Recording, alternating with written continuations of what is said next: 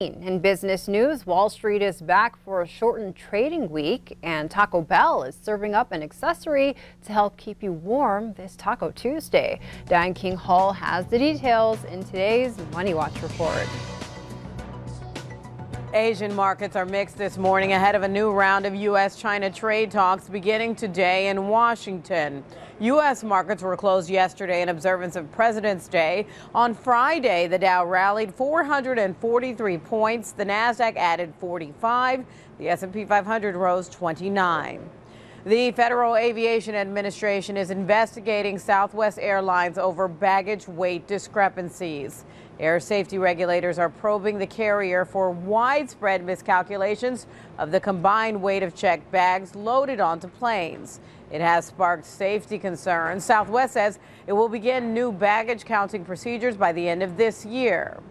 Amazon says it's aiming to make half of its shipments carbon neutral by 2030. The e-commerce giant says it's trying to cut its carbon footprint for the millions of packages it ships every year.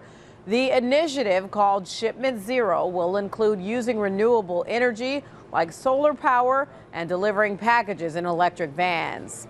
And it might be Taco Tuesday, but Taco Bell is serving up a burrito accessory instead. The fast food chain is selling a plush blanket that lets you wrap yourself up like a burrito. The 50 by 60 inch blanket is selling for $40 in the Taco Bell online shop, but you'll have to wait. It is temporarily sold out. And that's your CBS Money Watch report. For more, head to cbsmoneywatch.com. At the New York Stock Exchange, I'm Diane King Hall.